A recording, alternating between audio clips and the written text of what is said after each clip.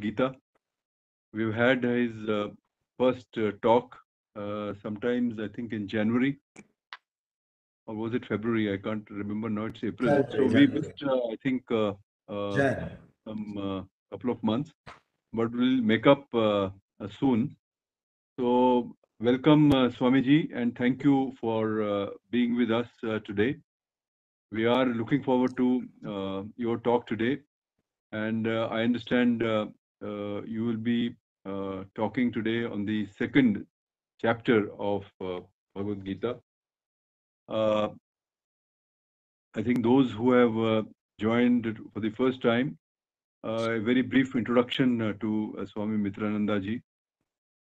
He is the spiritual mentor of the Chinmaya mission, and he is the director of All India Chinmaya Youth Kendra, and he has spearheaded several of their projects, youth projects, and he has contributed to the nation building by training many youth in the message of Gita and making them better human beings who are today contributing to the society. We had arranged this lecture series with a view to not only understand the message of Gita, try and understand the message of Gita, but also to make sense of this very conflictual world that we are living in. How do we deal with this world, both in our personal capacities, also as members of the society, as members of, as citizens of India, as members of this great civilization. We don't fully, today's generation does not have a, I think, a familiarity with the great text that Gita is. Yet everybody, of course, knows about it.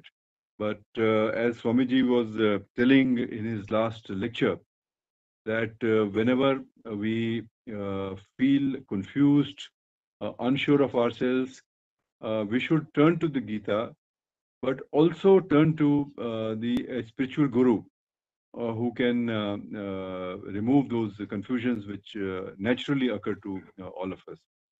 And in the first chapter of Gita, which is about Arjuna's Vishad, and Swamiji had dwelt upon it at length in that chapter.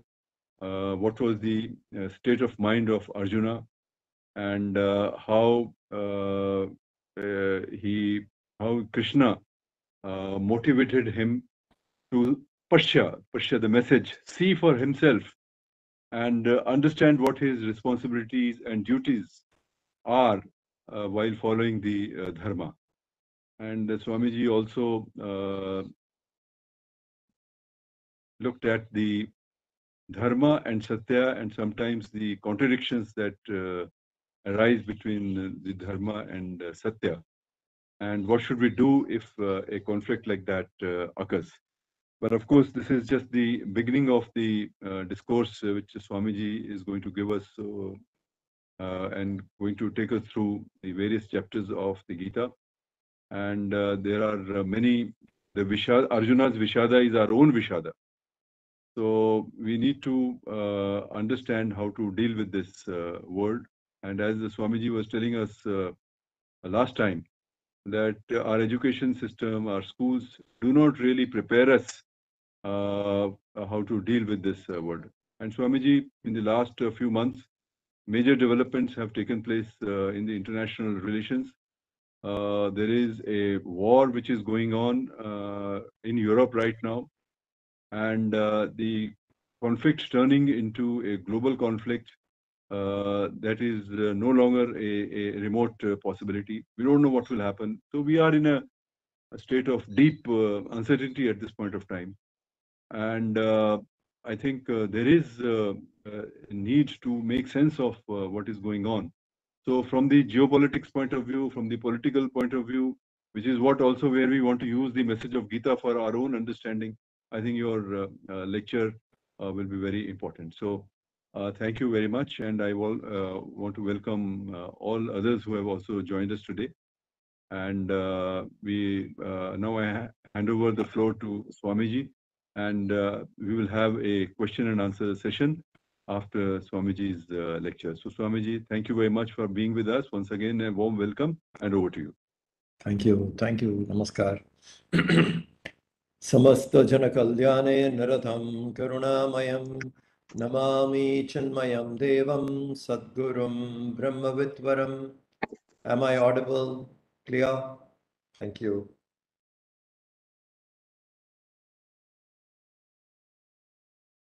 The first chapter is called Arjuna Vishada Yoga. Means the chapter deals about a person who gets into despondency, who feels dejected in life, who finds oneself helpless in life. This is what the word Vishada means. Helpless, depressed, despondent. So Arjuna landed up into this helplessness. And we can all see that happening to us too. Every now and then we slip into a kind of a state where we are helpless, sometimes absolutely frustrated, not knowing what to do.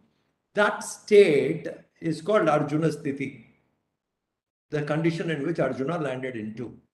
That is what it is. So this book, Gita, guides a person who finds life to be slightly difficult, finds life to be, finds himself or herself helpless in life, or wandering without knowing in which direction to go. To those people, the book appeals, and it is a science of human evolution. When I go through the Gita, what happens to me? If a person goes through the Gita, the person evolves from human to divine, from change to changeless, from mortality to immortal.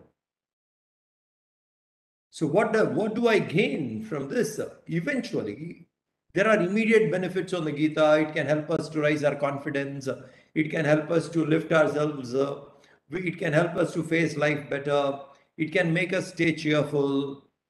Various immediate benefits are there through the Gita, but the final benefit would be it would make the human evolve to divine. And that is the real success in life. Born human, dying as human is not success. Born human, die divine. By the time the death has come, one has evolved to divine. That is success. So eventual success, if we have to see how far we move towards divinity, is very important. So in the first verse of the Gita, which we discussed last time, I'm just taking 1 or 2 minutes to recall. The very first words where it says, Dharma Kshetre Kurukshetre Samaveda Yuyutsavaha. Dharma Kshetre Kurukshetre. With these two words, the message of Gita is there. Kshetra, field. Dharma, duty, responsibilities. Kshetram, Kshetram, Dharmam Kuru. Field to field, perform your responsibilities. What a simple message. Field to field, perform your responsibilities. We have different fields. Like what? Each person has different roles. The woman can be a mother, a sister, a wife, an entrepreneur, friend. You see, one person has different roles. So in different fields, we have to put our responsibility. We have to perform our responsibility. So in every field, perform your responsibility. In every role we play, perform our responsibilities well. And how should I perform? With what kind of a mind I should perform? How should I respond to the reactions or the actions or the consequences of my performance is all what the Gita talks about. That way it makes us live happily. And it will, that way when we perform, our full potential gets into performance. Our full potential comes. We live life to our full potential. So this was what we just discussed little in the first chapter. And a confident Arjuna comes to the battlefield and his confidence starts dwindling. As his confidence starts dwindling, he looks at looks at Krishna and calls Krishna Achyuta. Please remember this name. We discussed it last time. Achyuta means one who has not fallen. Let's not fall down from our mental state of happiness. Let's not fall down from our balance of mind. Let's not fall down from calm mind to frustration. Let's not fall. If we keep falling, we are Chuta. When we don't fall, we are Achyuta. That's why Arjuna calls Krishna, hey Achyuta. Hey Krishna, you are staying there in the state of mind. I have already fallen. Guide me. And then he gives of various excuses not to fight the war because Arjuna had confusions. He had misplaced compassion. And he was not sure whether to fight the war or not to fight the war, whether to attack the enemy or not to attack the enemy. And Krishna told him, hey Arjuna, go see who is there, Pashya. And Arjuna saw through the eyes of attachment, which all of us do. Most of the time we see through our selfish eyes, we see through the eyes of attachment, and that colors the perception completely. If only we can get the attachment out, if only to get the attachment out, we should first get selfishness out. Dropping attachment is very hard. But slowly, if we can become selfless, attachment will drop. The more selfish we are, the more attached we would be. So to get out, and actually, really speaking, the distance between us and God, the distance between us and divine is the selfishness which we have. What is the distance between a person and God? It depends upon how much selfish that person is. If the selfishness can be reduced, swartha, if swartha can be reduced, distance between human and God becomes less. The individual and God becomes less. It is the distance is nothing but selfishness. And when there is a lot of selfishness there, naturally we are going to be attached. And when there is attachment to a very large extent, deeply attached, then helplessness comes because you want to protect your object of attachment. Guard it, have it for yourself. Insecurity comes, and sometimes dharma goes away. That is what happened to Dhritarashtra. The blind king was so attached to Duryodhana and to also the throne. He did not want to give up. So anything which came, he was ready to compromise dharma for his throne and for his son. Deep attachment which took him away from dharma. And that is the cause all this happened. So we need to understand that we have to grow out of attachment and then our path becomes easy. So second chapter onwards, which we are now going to discuss, will, and particularly this particular chapter, chapter 2, which is called Sankhya Yoga, this chapter is the gist of the Bhagavad Gita. If we learn, study second chapter well, then the rest of the chapters are easy because the rest of the chapters are the themes discussed in the second chapter. Be it Karma Yoga, be it Bhakti Yoga, be it Jnana Yoga. All the paths are discussed in chapter 2. And the rest of the chapters are nothing but expansion of the themes discussed in the second chapter. That's why this chapter is very important to all the listeners. Obviously, lack of time, we are not going to cover verse by verse. We will try and see. We'll do it in 2 parts. This today and again another day. to cover the second chapter because it's a huge chapter with 72 verses. But to all the listeners, one thing I would like to tell you on this chapter, focus. Before we meet next time, I would suggest to you that chapter 2, each verse, read it for 3-4 times. Not just once. Read the verse, understand the meaning, read the commentary, whichever book you're following, for 3-4 times each verse. If you're thorough with second chapter, I think you have a very good base for Bhagavad Gita. So how does the second chapter begin? We discussed earlier also, and now also I just told you, in the battlefield, Arjuna is confused and dejected and he is helpless. So that helplessness is what is being described in the first verse. Sanjaya Uvacha. The reporter is telling Dhritarashtra, Sanjaya is telling, Tam tatam kripaya vishtam ashnu purna kulekshanam vishidantam idam vakyam uvacha Madhusudana. Hey Krishna, hey Madhusudana, another name for Krishna, he says, hey Madhusudana, Krishna spoke the following words. Madhusudana spoke the following words. Krishna spoke the following words. Uvacha Madhusudana. To whom? Tam tata kripaya vishtam. To that person who is sitting there, unable to cry, with a bewildered look, eyes full of water, but tears are not coming down. Ashnu purna kulekshanam. Eyes full of water. Tearless but crying. That kind of a state where he is absolutely helpless. Vishidantam tam idam vakyam.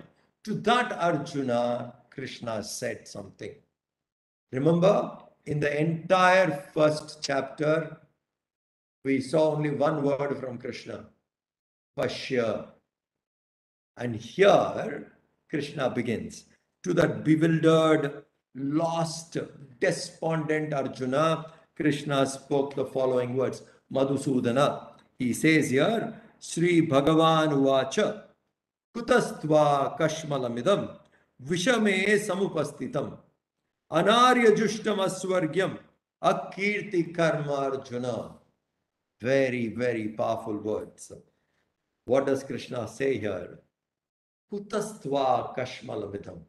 When Arjuna gave a series of lectures, series of excuses, saying why he should not fight, and sat there almost crying, to that helpless person, Krishna says, Kutastva Kashmalamidam Vishame Samupastitam.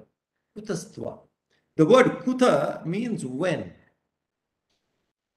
So Arjuna got lost and he's sitting there, and Krishna is asking him, when did this condition come upon you? You, the brave warrior, you, that dreaded hero, Parantapa, you are that, O Arjuna. How did you land up into this? How did that Arjuna become this Arjuna? How did you become so helpless in life? So he's saying, Kutastva, Kutastva, when did this come to you? When did this perilous condition come to you, O Arjuna? Now, I have seen many people explaining this first word of Krishna, Kutaha. When? When did this happen? And some of the commentators have explained it so beautifully. They say the word when has to be understood much deeper, not just with reference to Arjuna, even beyond. When did you and I, the divine, suddenly felt we are humans? When did you and I, the Atma, become so helpless as a Jiva? When did you and I become this? I'll narrate an incident. This was somewhere in the year 1988. Swami Chinmaya was taking class on Kathopanishad, and he was doing this lecture in Tamil Nadu, in Coimbatore, in open air. And morning class, this was on Kathopanishad. And one particular day, the audience were so tuned and the verse was so important, he did not stop on time. Generally, he has a lecture which will end in the morning. And that being a camp, and the campers are staying, it's a residential camp, he did not stop and he extended it because the thought was important and he felt he should convey it. So he extended the lecture and it was getting hot. The sun was there and it was getting hot. So one of the devotees felt that there is too much sun on his face hitting him straight. She wanted to go open an umbrella and wait. Now that doesn't look good when you're talking. Imagine someone standing there with an umbrella. Doesn't happen on a Gita lecture or on an Upanishad. So he told her, just keep it, don't disturb. And then he said something so beautiful. At that very moment, he said, no, you sit down, let me finish the thing. A piece of cloud covered the sun. It was not so hot. Then he made a remark, which I want all of you to understand. He said, now he's talking from the highest standpoint, discussing Upanishad. He said, pointing to himself here, Antar Jyoti, the light within. He said, it is this light which makes that shine towards the sun.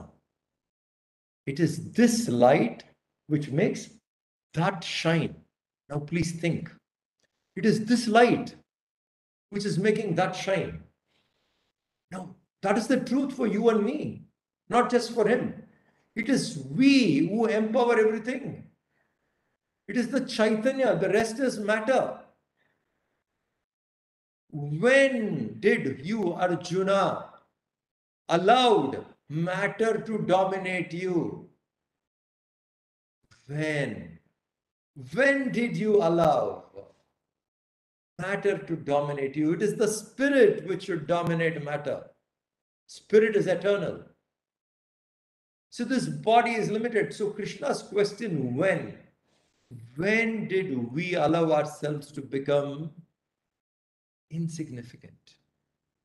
On the real nature, it is this light which makes that shine. That we are. You and I are divine. When Vivekananda came up, what did he speak to us? He said, proclaim the divine in you. Proclaim the God in you. This is what Vivekananda's message. You are that divine, proclaim that. But we keep forgetting that. We keep forgetting we are divine and we keep thinking we are this limited being. Living here as a limited being. Facing limitation. So the question when is very important. When did we lose contact with the divine? When did we forget? We forgot we are divine and thought we are human. When? Kutastva. When did this happen to all of us? And to Arjuna, particularly in the Gita, hey Arjuna, the courageous Mahavir, the great warrior, Parantapa, when did you become helpless? When did this come to you? How did you land into something like this? Kutastva kashmalam, perilous state. Kashmalam, this kind of a dejection. How did you land into this kashmalam? Malam, dirt. Kashmalam, into this perilous condition. Kutastva kashmalam idam. And how does that, he says, the next line is, Vishame samupastitam. In a most inappropriate time, how did you get into this? And anarya jushtam aswargyam akirti karmarjuna. This doesn't befit the behavior of being a gentleman. Aryan here means not somebody came from Central Asia. That isn't the truth. The people who lived here are the gentleman is called Aryan. And it's not that, the word here is important.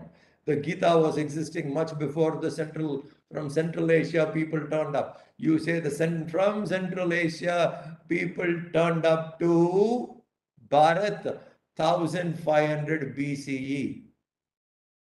Bhagavad Gita existed 5000 before. So here we were called Aryans. And what is the meaning of the word Aryan? Gentleman. Arya. So this is not befitting the behavior of a gentleman.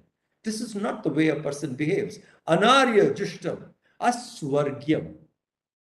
Swarga also you will not get. This behavior of yours, suddenly withdrawing from the battlefield, trying to run away, escape from the responsibility, is not gentleman behavior.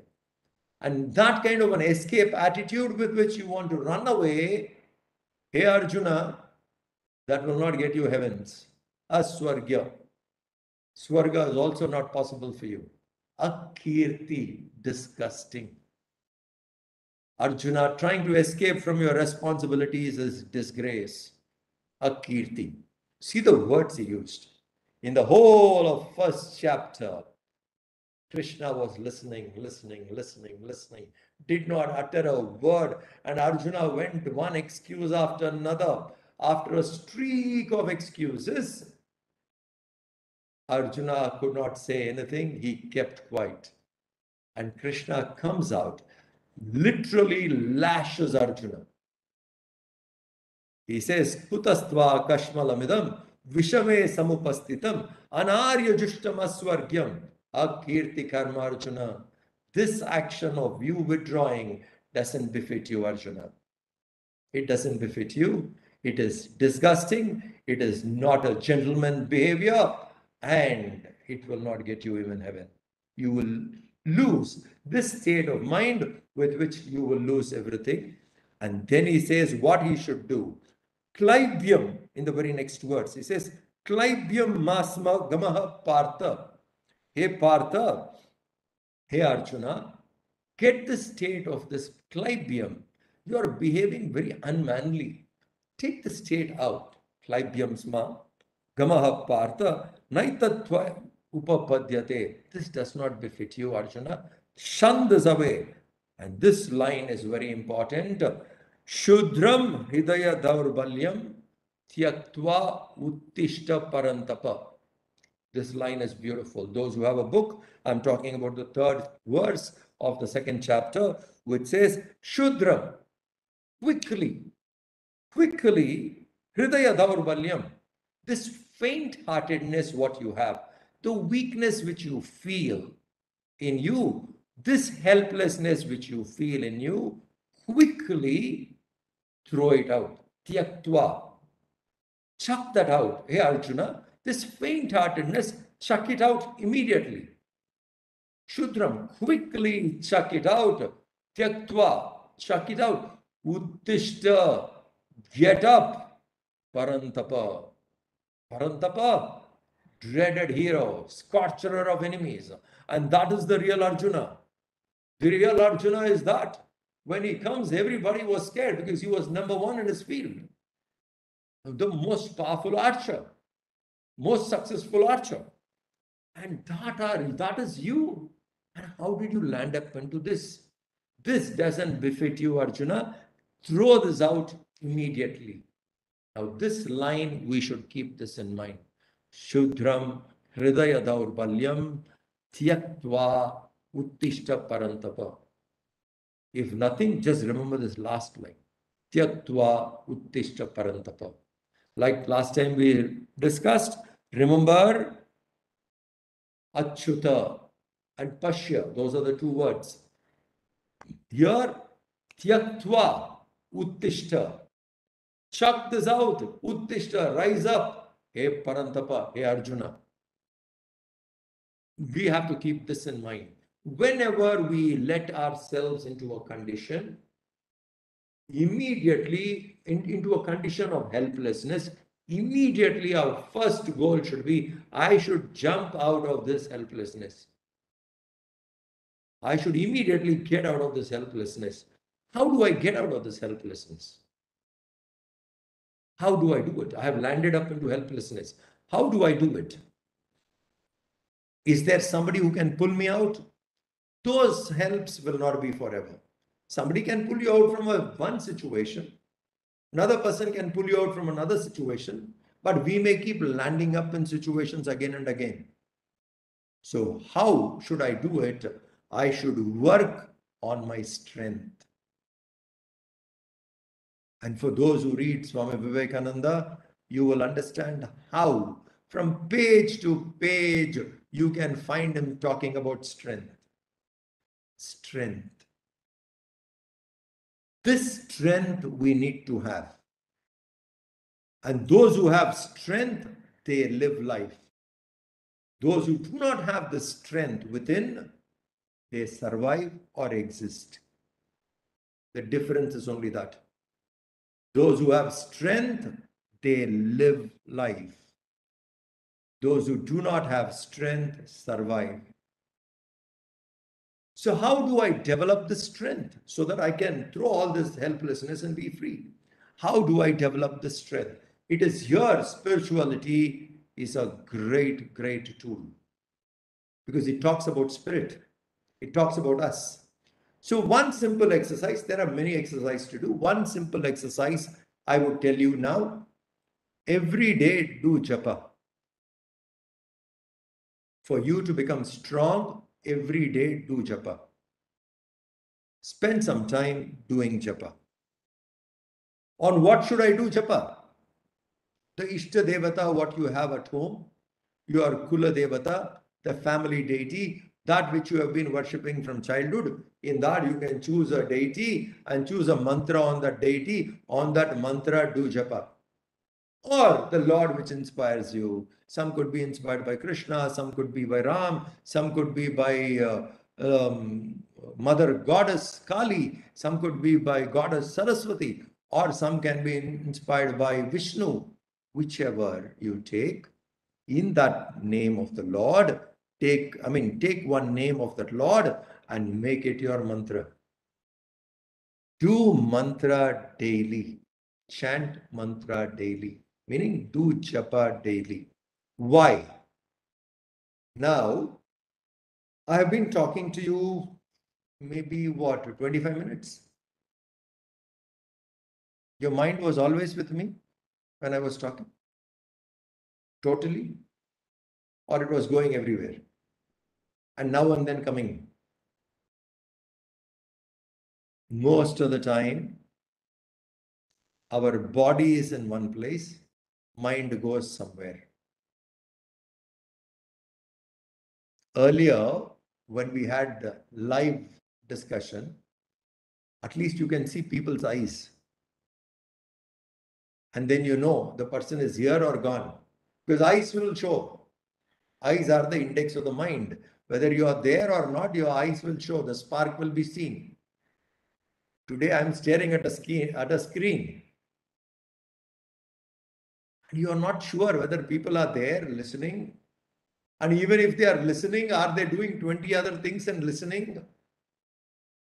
You never know. But the point, what I want to tell you is your mind where you are? 25 minutes to 30 minutes I must be talking now. Was the mind here totally? Or it went all over and now and then coming here? Think. Most of the time, the body is in one place. Mind is elsewhere. This is our problem. Body is here, mind is elsewhere. What do? Bring the mind to the place where the body is. Let the mind and body be aligned together.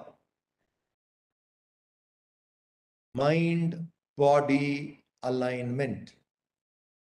Mind, body alignment.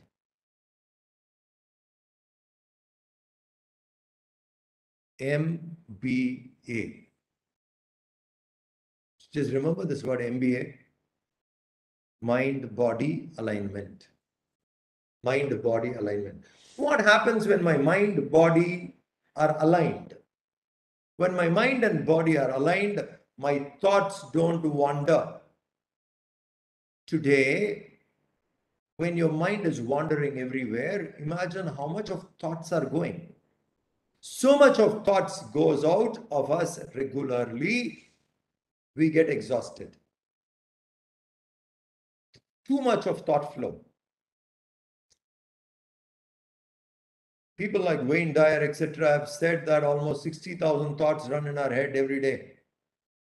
What a thought factory. Factory keeps producing thoughts. How much? 60,000. What a production. And every thought which comes drains our energy. We get mentally dissipated, tired. So, too many thoughts flowing, mentally we get exhausted. When we do japa, we align the mind and body together. How? You're taking the name of the Lord in your mind. Sri Ram, Jai Ram, Jai Jai Ram. In the mind. Sri Ram, Jai Ram, Jai Jai Ram. Sri Ram, Jai Ram, Jai Jai Ram. In the mind, and the beats move in the body. The Japamala keeps moving in the hand, and the mind keeps taking the name of the Lord. The body and the mind is aligned. This practice of aligning the mind and body, once you start doing it in japa, slowly extend it to other fields of your life. Like what? When you're brushing your teeth, let the mind body be aligned there. When you're drinking a cup of coffee, let it be there. Every small action, what you do, bring the mind and body together, but start it with japa. That way, when the mind and body are aligned, thought dissipation is not there. When thoughts are not dissipating away, the energy which drives through those thoughts are preserved, conserved. For every thought, please remember, mental energy is gone. Too many thoughts, too much of mental energy is gone. Lesser thoughts, more mental energy is retained.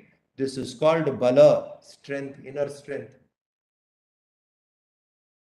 Those who avoid thought dissipation, they will be mentally strong. So aligning the mind body is very important. Japa helps us to do it.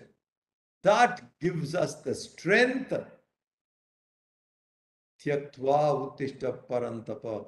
Then when you stand up with strength. So this faint-heartedness in us should go. That comes to us because we feel we are weak and we keep forgetting who we are. It is this light which makes that shine, we cannot forget. We should remember it is this which makes everything enlivened. I am the center, I am the self. Forgetting that, we would naturally become helpless. So Krishna tells Arjuna, chuck this helplessness. Chuck this attitude of yours, which is a very pessimistic, negative attitude. Kashmalam, absolutely negative, absolutely pessimistic. Chuck this out. Klaibyam, and this is not even manly. Throw it away. Coward you are.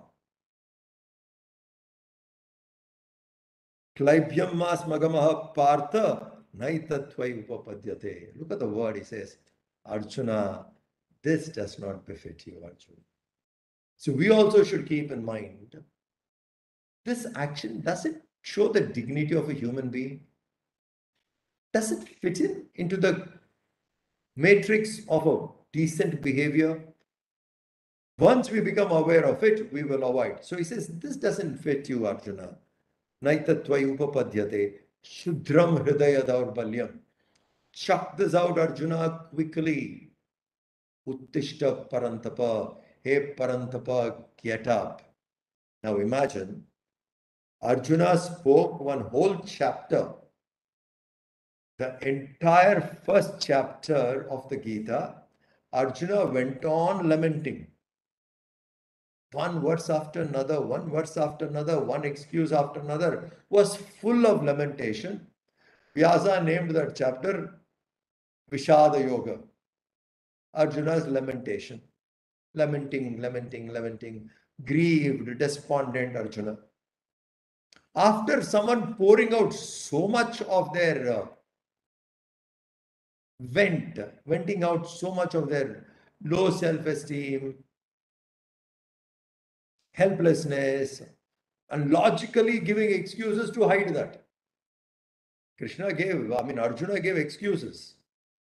This disorder will be in the social society, this will be changed, that therefore we should avoid war. He was giving different reasons. Krishna kept quiet throughout, and then literally 2 verses, he almost slapped Arjuna straight on the face. Kutastva kashmalam. Is this decent behavior? Malam, dirt, filth. This attitude of yours is filthy, Arjuna. Kashmalam. Throw it out. It can't get you heavens. It is not a gentleman behavior, nor is it disgusting. It is disgraceful, Arjuna. Chuck this out. Arjuna never expected this from Krishna. What Arjuna thought was Krishna will also sit there and say, oh, Arjuna, yes, life has been really hard on you, Arjuna. Life has been very, very bad, and what has happened is not fair. I do understand. He thought he'll give him a tissue paper to wipe his tears or put his head on his shoulder. And this is what Arjuna was expecting, saying, I want my sympathy from you. I am expecting sympathy from you. On the other hand, Krishna is looking at him because he saw through Arjuna and he said, are you a man? How did you become such a coward? This doesn't befit you at all. Get up, Arjuna. Naturally, when this kind of a lashing happened, it shook Arjuna, saying, oh, this man saw through me.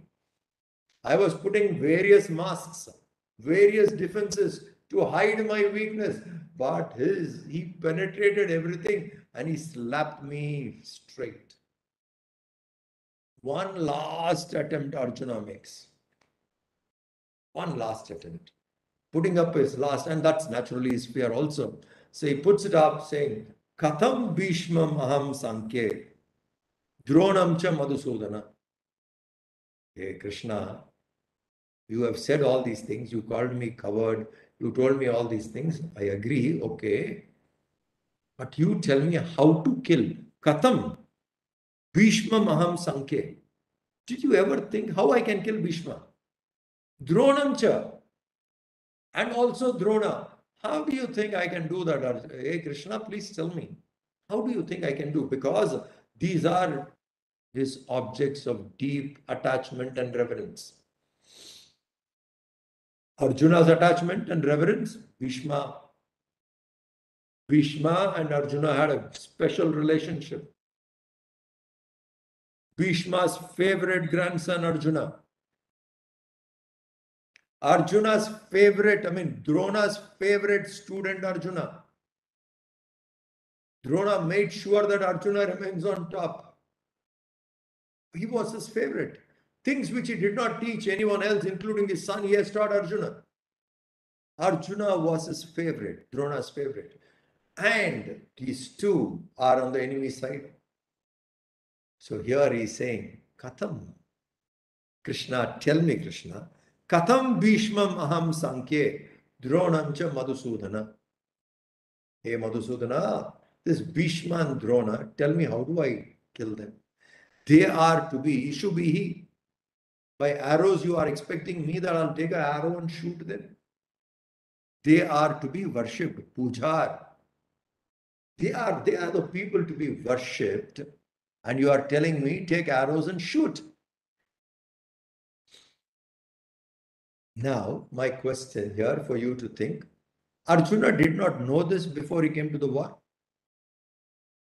Arjuna did not know, as a warrior, he did not know what will happen in war field.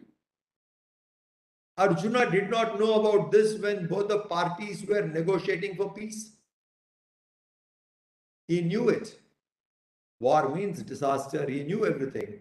but somewhere he panicked. And now he puts the last defense of Bhishma and Arjuna. How do you expect me to do? And they are ready to do. Isn't it? Did Bhishma have the doubt? How do I kill my favorite? Drona had nothing. He said, come on, destiny has brought us to war. You believe in something, I believe in something. Now here you are. We have to fight and this is war, we'll go. They are very clear. This confusion is in Arjuna's head. So Krishna looked at him, did not say a word. At this point, the Bhagavad Gita begins. It is here. So far, what I told you is the background. It is here the Gita begins. In verse 7, second chapter, Karpanya dosho pahata swabhavaha prichami tvam dharma sammuda chetaha. Arjuna is telling, Karpanya dosho pahata swabhavaha. Hey Krishna, this pain, what I am going through, I am not able to handle. This, what I am going through, I am not able to deal with it anymore by myself. Karpanya dosho pahata swabhava. It is so hurting and it has literally pulls me down. Prichami tvam dharma sammuda chetaha. I am asking you, hey Arjuna, hey Krishna, I am asking you for guidance. Prichami tvam dharma sammuda chetaha. My head is confused right now. I am lost totally, beaten out completely.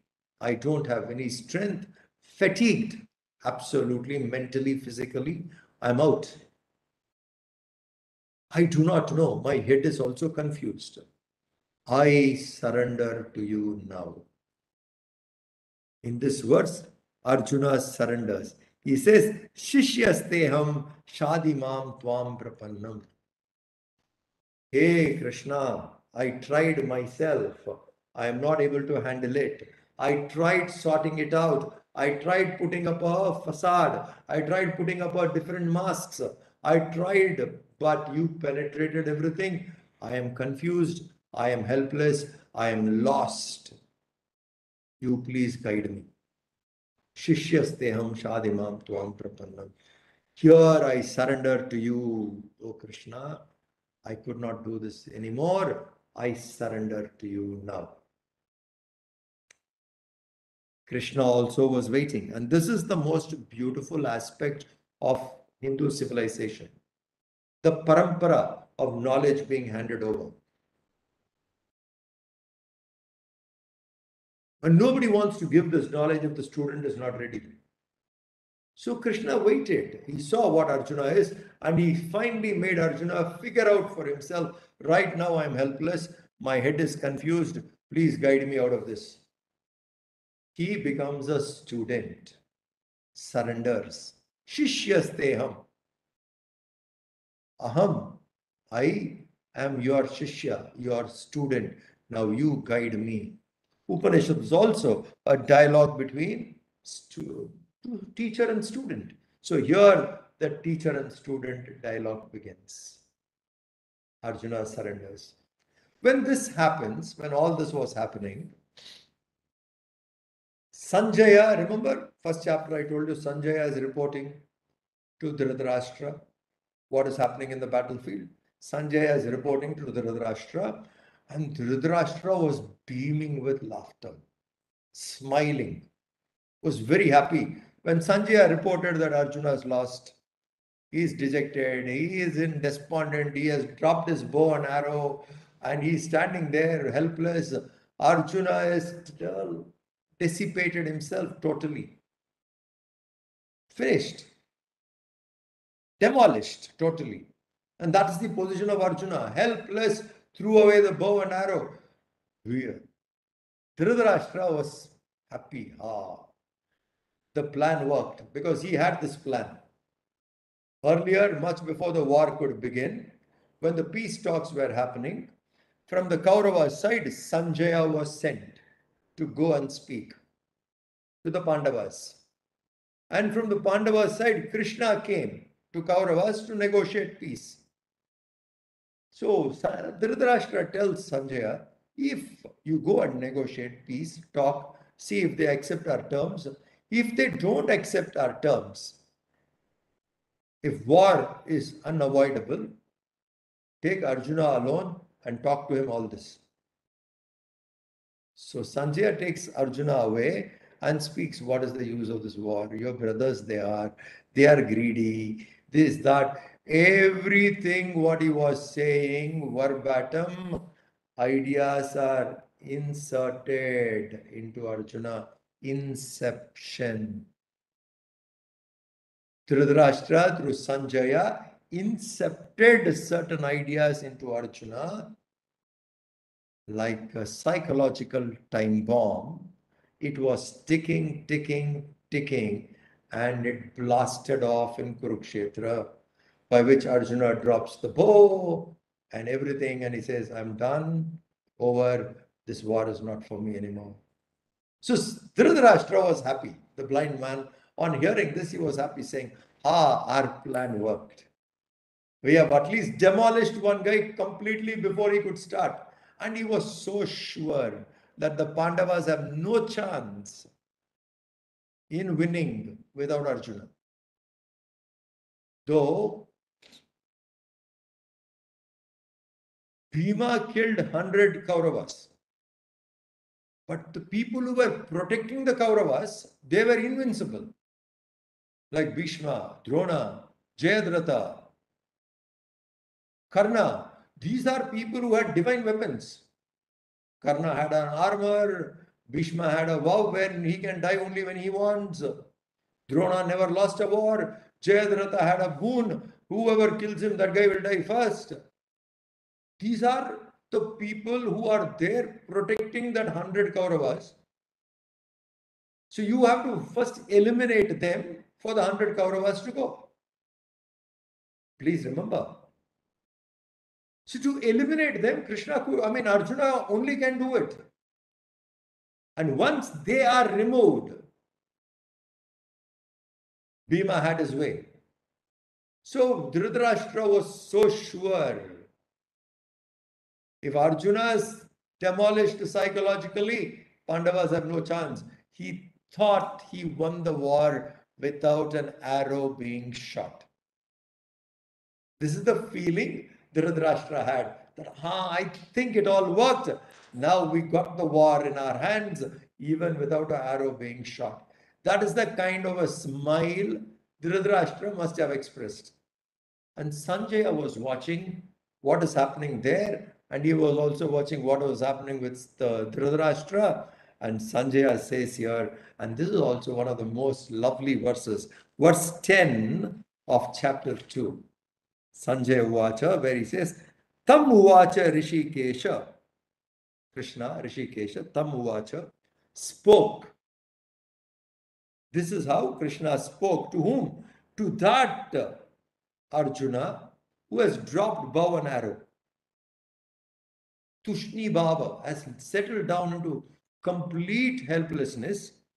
To him, Krishna spoke. And he says, when Krishna spoke, Prahasaniva Bharata. Now, this line is important. Please remember this line.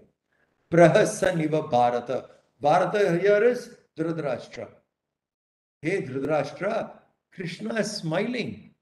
In Arjuna's collapse, in Arjuna mentally demolished, your plan worked because Sanjaya was part of it. Arjuna is demolished. Pandavas hardly have any chance. And Krishna wants the Pandavas to win. And when Arjuna, his main guy, has gone, psychologically confused, Krishna is still smiling. Achyuta. Never fallen down. Look, at this condition in a war, Krishna did not lose his smile. What is the state of mind? What must be the balance of mind? Sudden turn of events. The man you depend upon, who can deliver for you, is now running away from battlefield. The main team player says, I'm done. Sorry, boss, I can't do it. Your main person. whom you depended so much, thinking this guy will deliver, and that guy walks out. Is that not a betrayal of trust? That suddenly somebody went down. You thought this guy can do something to you, and he went off. And Krishna's purpose is the Mahabharata war was to establish Dharma. And here is a warrior who has to stand for Dharma, is now backing out. Chickened out. You and I would have blown our mind off, saying, what the hell did you think? I came here to waste my time. You fellows don't deserve, you don't have a kingdom, get lost. Something we would have screamed. Krishna didn't do all that. He looked at Arjuna and he was smiling. Oh, Arjuna, this is where it is. And he was smart enough to understand that this is an inception which has gone in his head. So he was smiling. Sanjaya is alerting Dhritarashtra, wait sir, everything is not over. This one man smiling is what is making me alert. This person is smiling. In a condition like this, Krishna was smiling. 38 lakh soldiers in the battlefield. Imagine the numbers who have assembled in Kurukshetra. The Akshohinis of the Pandavas and the Kauravas put together. What must be the mood of that war? Extreme uncertainties. The moment you go there, you're not sure when you're going to come back. You're not sure the people whom you are loving, whether they will come back, not sure. War is naturally absolute uncertainties, and it is life and blood. In that situation, when your main player drops off also, Arjuna went off, but Krishna did not lose his mind. That word is very important. It only shows what is Krishna's state of mind, which Sanjaya noticed. And says, Krishna is smiling. Prahasaniva Bharata, hey Dhritarashtra, Bharata, this guy is smiling. So that means it is not over. Senayor Ubayor Madhye, Vishidantam. To that dejected Arjuna, Krishna spoke. From here, actually the philosophy begins. Bhagavad Gita. Those who follow Shankara, Adi Shankara, Shankara lived for 32 years, short life, and traveled across the length and breadth of the country. When it came to writing commentary on the Gita, Shankara gave a summary of the first chapter and up to this verse. Did not write commentary verse by verse up to this. He just gave a general summary. Shankara writes commentary only from the 11th verse of the second chapter. Shankara Bhashya is not there on the first chapter and the 10 verses. Only verse by verse, detailed summary, commentary is not there. One general summary he gives and begins his commentary from the 11th verse of the second chapter. Must be lack of time. Why so much? Shankara must have felt these are cause and effect. People will understand. Actual philosophy begins here. So he did not go into that aspect, how Arjuna dejected. He just summarizes it. But comes into detailed explanation from this verse till the end of 18 chapters, verse by verse, Shankara writes commentary. But till this verse, there was only summary. So you can understand, according to Shankara, the Gita begins here. Arjuna collapsing, Arjuna surrendering, Dhritarashtra being happy, all that is over. Now the philosophy begins. This verse is one of those most fascinating verses. Shri Bhagavan Uvacha Asocyan Anvasochastvam Prajnavadanscha Bhashase Gatasun Agatasunscha Nanu Sochanti Panditaha Asocyan Anvasochastvam. Bhagavan Vacha, Krishna speaking. Krishna saying here, Asocyan Anvasochastvam. Asochan anusochastvam. Hey Arjuna, you are grieving, you are worrying for things which should not be worried. Asochan anvasochastvam. That which doesn't deserve to be worried, you are worried about it. Asochan anvasochastvam. You are grieving for those who should not be grieved. You are grieving on that which should not be grieved. Gatasun agatasunscha. You are speaking of people in this earth, they come and go. Gatasunscha. So he says, Gatasun agatasunscha. They come and go. Do not grieve for the dead or alive. Arjuna, there is no point getting yourself worried, worked up on all this. You are sounding like a wise man. Panditaha. You are sounding like a wise man, but your words don't indicate that. Sorry, yeah. You're sounding like a wise man, but your words do not indicate that. So do not, you are grieving for those who should not be grieved. At the same time, Bhashase Prajnavadanscha. You are talking words of a wise man, Panditaha. But please understand, Nanu Sochanti Panditaha Gatasun Agatasun. A wise man is not worried about the living or the dead. How does this verse sound?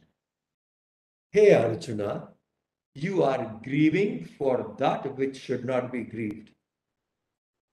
You are using the words of wise men. But please understand, wise men do not grieve for the living or the dead.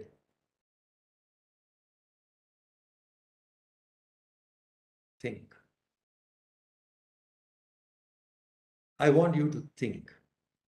From which standpoint is Krishna addressing Arjuna? From which standpoint? Arjuna had a list of problems. He went and told all this to Krishna. Krishna slapped him up and saying, nothing doing, get in. And when he surrenders Arjuna, Krishna takes up. And Krishna takes up from this standpoint. Wise man is not one who grieves for the living or the dead. What does that mean? Looks very hard to accept, isn't it? Wisdom is that you don't even worry about the living or the dead. For those who are dead and gone, you're not worried, or those who are living, you're not worried. What happens? How can someone be like that?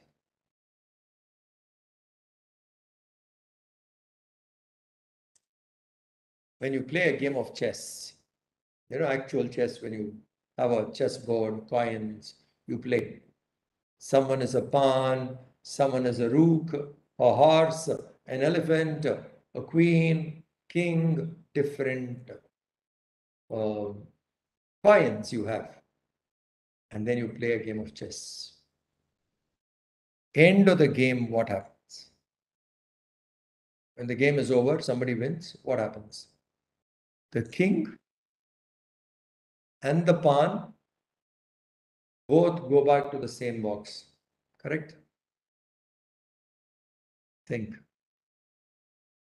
End of it, what happens? When the game is over, the king and the pawn, where are they put? Into the same box. From that box, they come, play a different role, and go back to the same box. The king and the pawn go back to the same box. Where do you think you and I come from?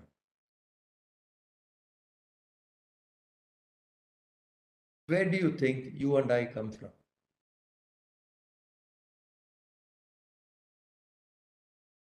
I'm not asking your residential address.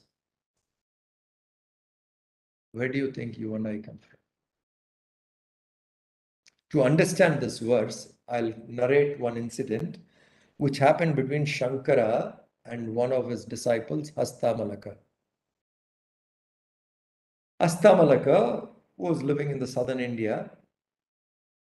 Shankara was traveling that side, and the members of Hastamalaka's family and the people living in his neighborhood all thought Hastamalaka is a mentally unstable person,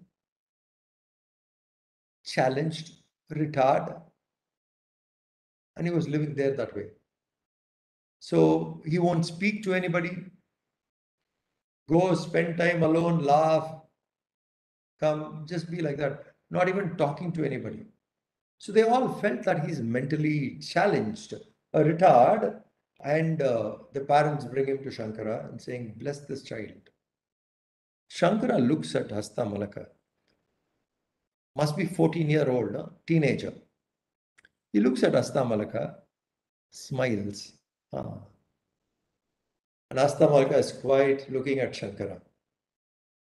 Shankara then asks Hastamalaka, Kim namate kuta agatosi? What's your name and from where have you come? Very simple question, isn't it? Anybody we meet, we answer. This is the question we ask. What's your name? Where are you from? Kim namate kuta agatosi? From where have you come?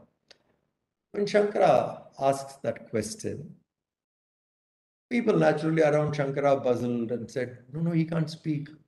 He's dumb. From childhood, he never uttered any word. Shankara said, quiet. I'm asking him. Now tell. Hastamalaka also was quiet for a while and then he smiled. And he said, Naham manushye na cha deva yakshaha na brahmana kshatriya vaishya shudra na brahmachari na grihi na vanastaha bhikshur na chaham nicha bodha rupaha.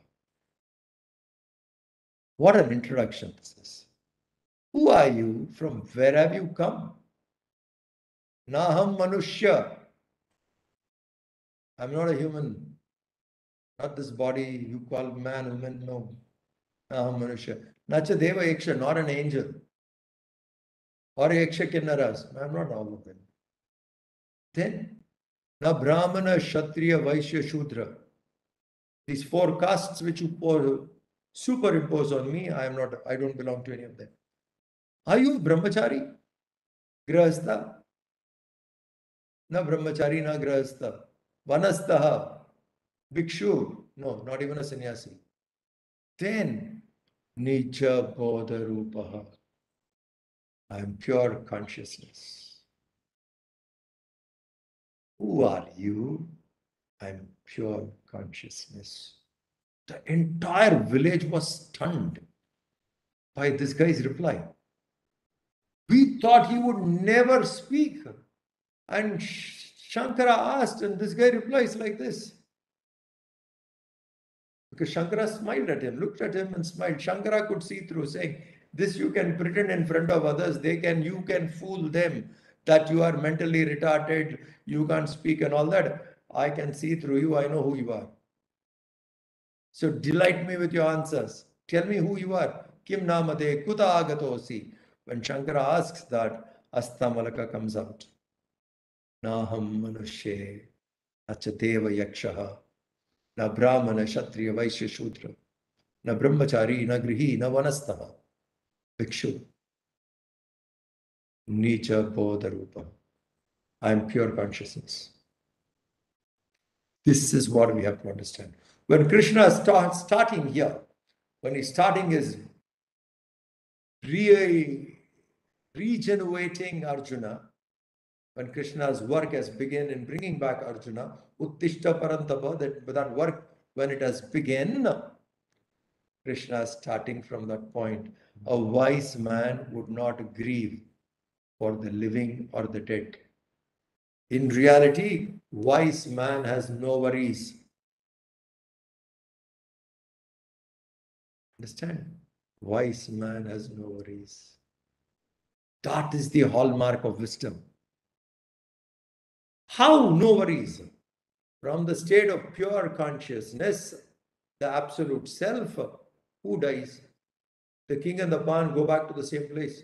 From unmanifest we have come, we go back to unmanifest. From the divine we came, we go back to divine. Who is dead? Who is alive? One eternal truth. From that standpoint of one eternal truth, the pure consciousness, nothing happens.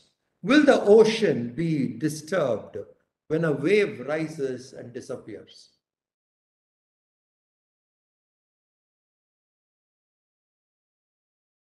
Ocean.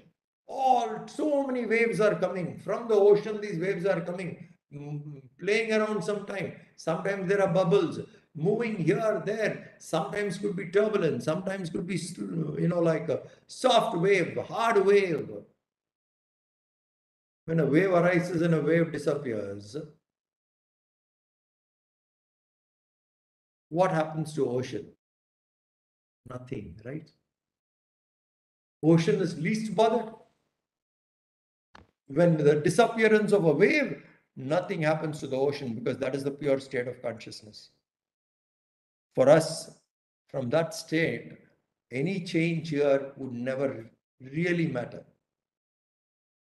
Not knowing that this looks real, understanding that there is nothing. If a small bubble is writing a biography, being a victim of the harassment of waves, what would ocean say? A bubble which is trying to float in the ocean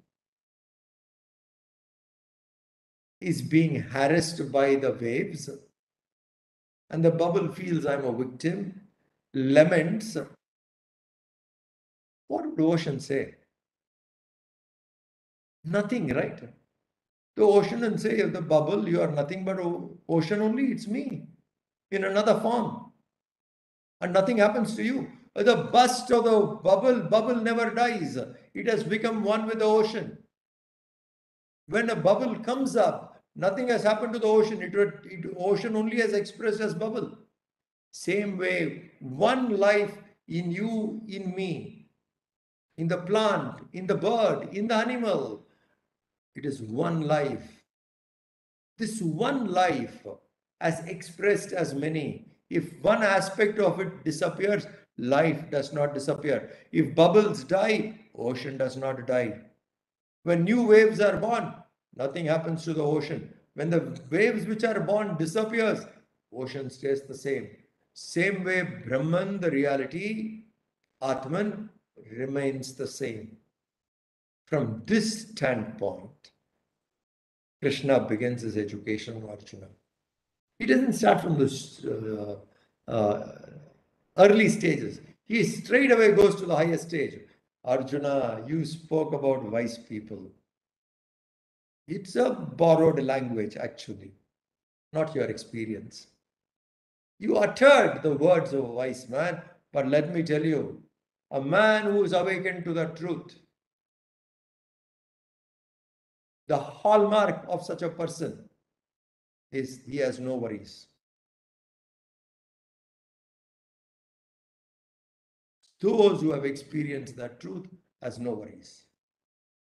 So from that standpoint, Krishna addresses.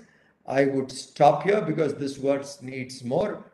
This particular verse, what we have discussed, I want you to read thoroughly before we take up further. Because this verse, understanding verse number 11 of the Bhagavad Gita, will be the foundation for other lectures, will be the foundation to understand other chapters. This particular verse is important. Please read the commentary of this. Before we take up Q&A, I have a question. Anuttamaji, I can send you a scanned commentary of Swami Chinmaya on this verse. That should be fine. To the group. To everyone. You circulate it to everybody. So Sure. this verse, they read a couple of times, and that will create a base in understanding the Gita better. Because Krishna starts from the highest standpoint. Perfect. Imagine what he said so beautifully. What is the sign of wisdom? The sign of wisdom is no worries. It's the sign of wisdom. How far are we from it then? Just imagine how far we are from it, from wisdom. If we have gained the right knowledge and we are so alert to look at the world only from that standpoint, there can't be any worry. Worry-free life is what Vedanta offers. The wisdom of the Gita is, if you really catch it, it's a worry-free life. I remember, before we go into the Q&A, I remember my guru, Swami Mitrananda, gave some work to somebody, saying, please do this job. Those days, 1980s, he asked someone to send a telegram. One of his program got cancelled in another country. So he said, send a telegram to tell them this program, we are not taking it up now. So they need to know, send a telegram. So he met the guy again in the afternoon and he asked him, hey, morning I told you send a telegram, have you sent it? Casually, when you meet somebody, you ask, have you sent it? Now this guy thought he was talking to you and me, and he said to Gurudev, he said, Swamiji, don't worry, it will be done. Don't worry, it will be done. Gurudev stopped. Chinmaya stopped, was looking at him for a while, and the room went into a kind of a silence. He's not talking, he's just looking at him, smiling. And everybody knew there is something he was going to say, and the whole place was so quiet still. And he was just looking at him, smiling. And you can see that twinkle in his eye, like saying, haha. Then he said, come here. Now we knew there's something. So he said, come here. So this man came closer to him and he said, yeah. Then he looks at him and he said, what did you say? Don't worry. It'll be done. He says, have you seen me worried? Ever?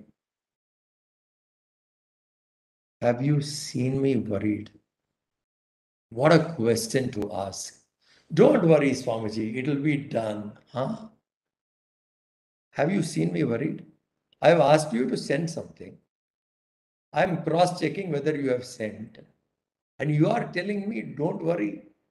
And he's asking, have you seen me worried? What a question. What a question. How beautiful it will be if this becomes part of our life. At some day we can turn back and say, have you seen me worried? When did you last see me worried? What a question to ask. Today everyone will say 1 hour ago, half an hour ago, just now. But really that's a question to keep in mind. When did you last see me worried? We ourselves should forget when I was last worried. Imagine if that happens. I can't remember when I was last sad. What a way of life. Practice of Gita would lead us there. So we have just started the opening verse of the philosophy of the Gita. Till then was the background. The background, what led to Gita, what was happening, a dialogue between Krishna, Arjuna, all that. And this is the beginning of the philosophy. So read this verse, read the commentary. That will create a base to take up further discussion on that. Now we have 10 minutes. We can open up for Q&A.